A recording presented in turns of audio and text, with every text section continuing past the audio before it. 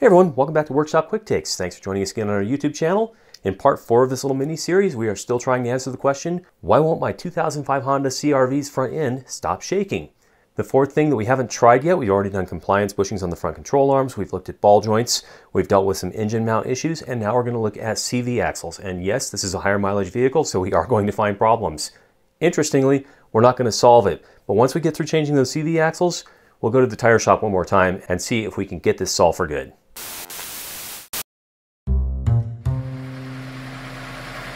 Okay, this is going to be a weird one, but let's see if we can figure out what's going on with this axle or something on the other side. So we'll start with this side.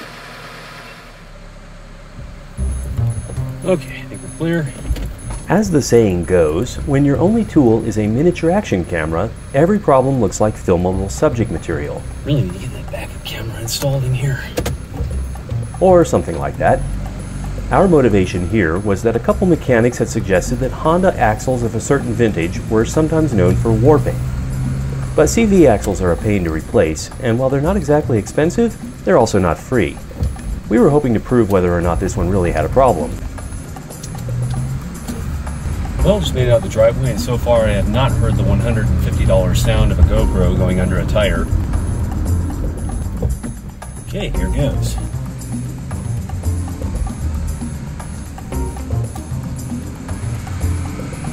But, as another saying goes, I duct taped a GoPro to a control arm and all I got was this interesting footage.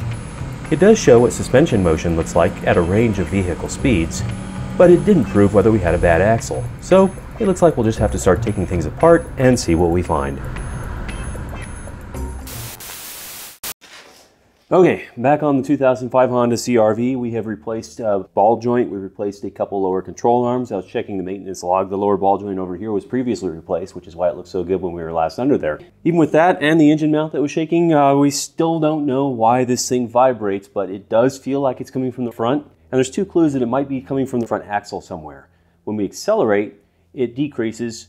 When we let off the gas and now the vehicle is pushing back against the engine, it increases. So when you see behavior like that changes with loading, it could be something vibrating in a bearing or something that's out of balance. Now, the tire would be the first culprit, but we had those balanced. We had it aligned. That leaves the possibility that the axle shaft is bent. Here is hopefully our replacement axle. It looks like the right one. There's a couple clues on that. First off, the right front axle for this Honda, it has a spline insert on this side.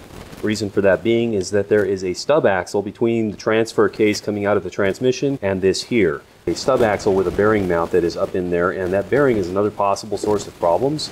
But if the bearing itself was loose enough to be shaking, we'd be getting awful, awful things happening to us all the time. And then on this end, the other clue that I was talking about is, this is very much a Honda axle nut.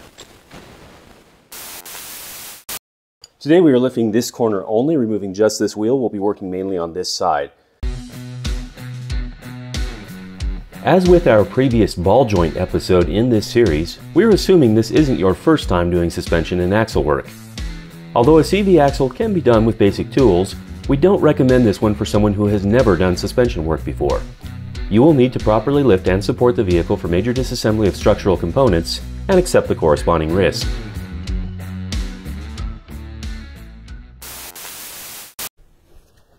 Next step is going to be breaking the torque on this main axle bolt. Regardless of what order you want to do things down here, do this before removing the brakes. Now, if you have a really strong impact wrench and want to try and use that, maybe you'll get away with it. But if you're using a breaker bar, definitely make sure someone else is standing on the brakes. This style here has that little pushed in piece. When you take a really big hefty screwdriver, not a cheap one, it will break, a really big hefty screwdriver or pry bar, and bash that back out. And that being said, since we're doing a multi-part series here, we strongly recommend referring back to that second episode. The disassembly stage is the same process and we'll only cover it briefly here. But once we get everything pulled apart on the front end, we'll take the additional step of pulling out the axle half shafts. Now, I've previously done this with a breaker bar several times, so today let's just try an impact for a while and see if it starts to move. If it does, we're home free. If not, okay, we now got a fully charged compressor, so let's see if this will loosen it without having to go to the complicated way.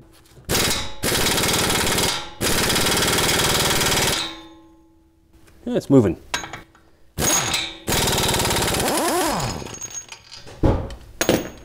Way easier than the breaker bar if you have the option.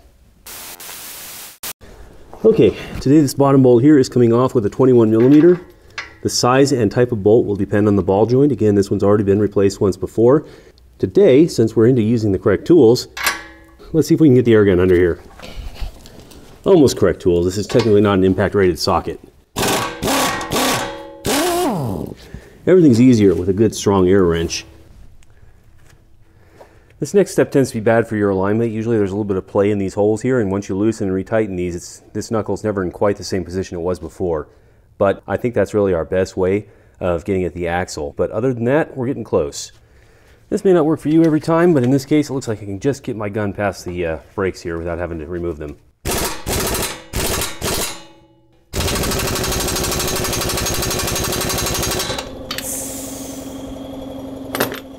Well, it looks like I got those torqued to a spec that meets or exceeds nice and tight, so I'll have to do this the old-fashioned way.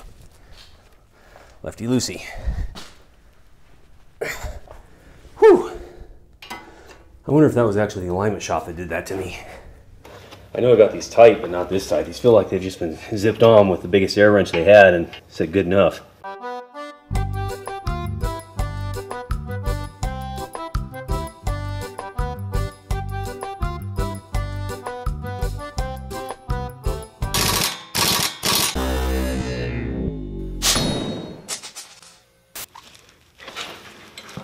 Okay, this one did not pop out particularly violently. It's a nice plus. And there we go. All right, we will now be able to pull the axle out of the wheel bearing and hub assembly here. Yeah, doing pretty good. Now it's loose. Should have free access to the axle now. That should be all we need to remove the axle. May need some coaxing to come off of that stub axle shaft. Kind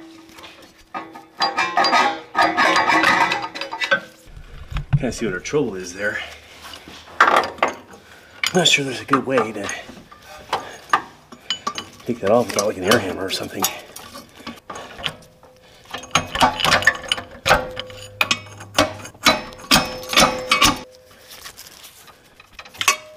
If you pry that dust shield open, get some penetrating oil back up in there.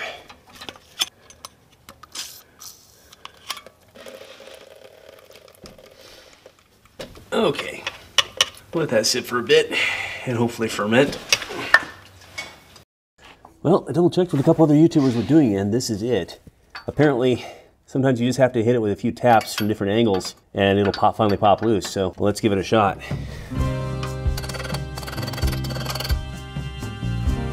Unfortunately, as this process went on, we began to suspect that something more was happening. On the left front of this vehicle, the CV axle goes directly to the transmission case, but here on the right side, it connects to the intermediate shaft. The intermediate shaft then connects to the transmission.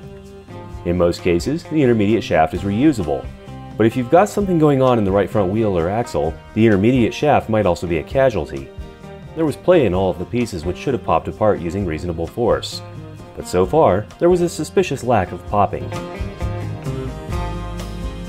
I've discovered by playing with this that I'm not actually bound up on the splines itself. I can slide it in and out about that much, which means I should be able to just finish pulling this off that way. But this wiggles this way on the splines, which means something's been vibrating long enough that it's actually damaged everything in there, and now it's jammed up. I can't just pull that off, and I can't get enough leverage to try and force it. So I have a feeling that in addition to the CV axle we've already procured, we're going to need a new shaft and carrier assembly, or at least a used one from a junkyard. I'm afraid it's now time to park the vehicle and maybe have a pro shop come back to this where they can work on it on a lift. Because then there's 3 more bolts for this heat shield, and a couple of them are hidden back up behind, and then 3 more to remove this carrier bearing, and it's just incredibly awkward to get to it on the floor. A younger version of myself would have gone after it, but at this point I think I gotta quit. Okay, let's take a look at the equipment that we pulled out of the Honda. As promised, this did end up going to the shop, and they were able to get it out on the lift. Here's the CV axle. As expected, it is pretty banged up in here from vibrating. Kind of see some of the bitting and knockout on the spline teeth there. It's been vibrating for a while and bashed everything down a bit. On the other side of that, we had this guy here. This end was over in the transmission and looks fine.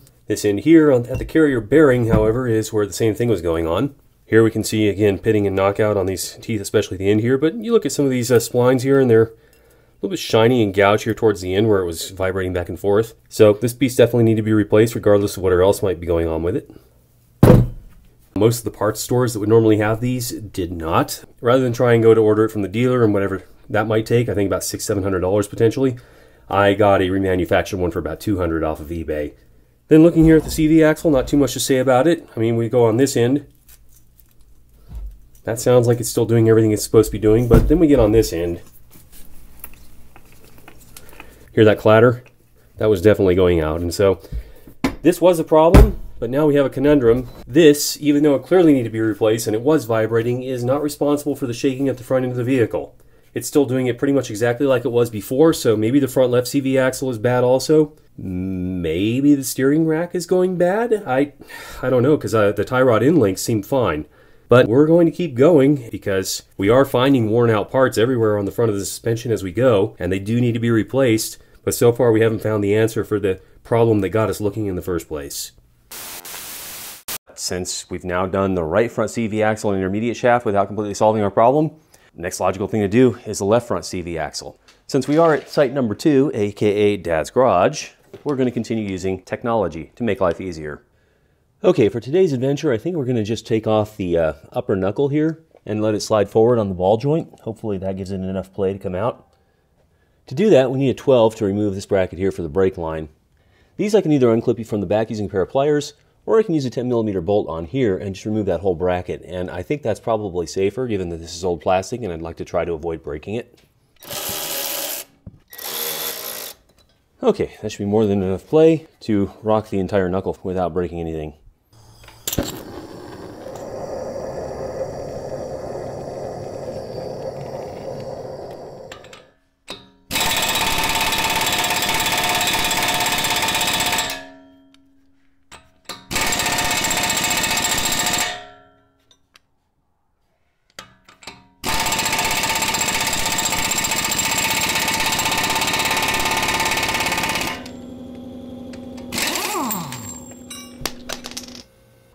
Okay, that wasn't terrible. That was a little more terrible.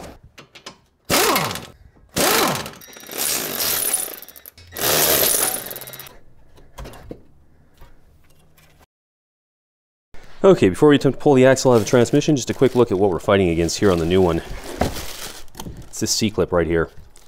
That's there to just give it some tension so it won't just pop out, and sometimes that can be a real bear to take care of. But hopefully, since we've actually got the transmission case to provide leverage, we should be able to pop it out.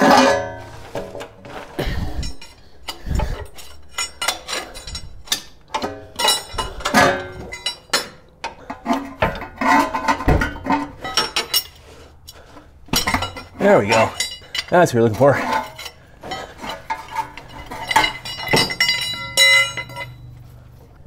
Kind of see some glistening in there. This thing is actually open to the transfer case. The oil seal doesn't look like it's leaking at all. And the sitting position of the fluid in there is apparently below the level of where the axle sits. So it only washes around in there when the gears are turning and the pumps are running and so on. Quick comparison check just to make sure that we've actually got what we think we've got. These are both the same length. They appear to have the same spline on the end. Same spline, same C-clip. This end looks identical. Slight difference over here is this one is beveled in, but it has the exact same dust shield here, so I think that's just to reduce the amount of material and weight that comprises the axle. Otherwise, it should be the exact same thing, same splines, the whole works. Definitely see some seal wear there on the old one though, those little banding marks there where it's been turning, but nothing catastrophic. The instructions for the new axle explicitly say to grease this ring before putting it in. I mean, it has a little bit on it now, but not a lot. And I prefer to do the whole shaft anyway, just to make sure that it slides in there without banging up the splines. I'm just going to do this whole area right here. Again, we're not frosting a cake, but we want enough on there that everything just slides in nice. Don't want a whole bunch hanging on the end here, because then it's going to end up in the ATF, and I'm not sure what effect that would actually have on it. I'm going to go ahead and wait on the other end until we have this installed.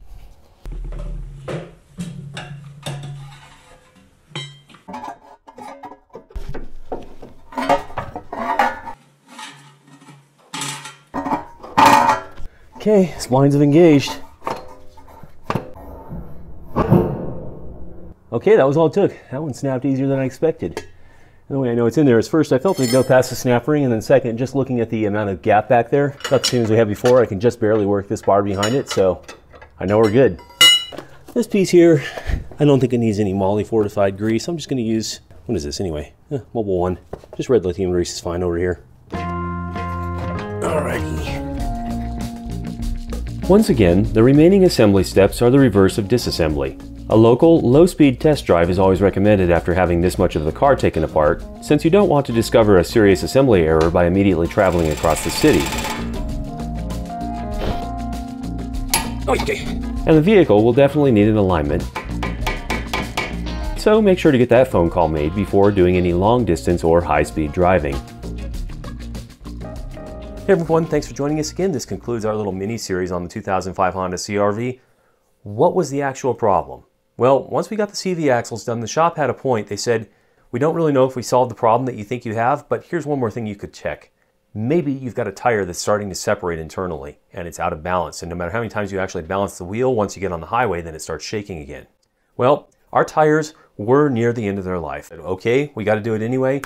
Got our tires changed, and lo and behold, everything was fine. And unfortunately, that is a problem that can happen with tires. You can get the wheel balanced and it balances on the machine, but once you get going at highway speeds, then the combined effects of the wheel spinning at very high speeds, the weight of the vehicle being on it, and everything articulating around, whatever it is that's out of balance in there, will actually start shaking on the highway when it does not on the wheel balancer. It's a very tricky problem to solve, but as you saw from this series, we actually found a lot of other problems along the way that were going to cause the exact same thing eventually, even though it turns out they weren't causing it now. So, that finally answers the question. I got a little pile of maintenance out of the way. It was expensive, but not as expensive as replacing this vehicle, so you pay for it and you keep driving it. Anyway, thanks for coming along with us. We'll see you again next time, whenever that is.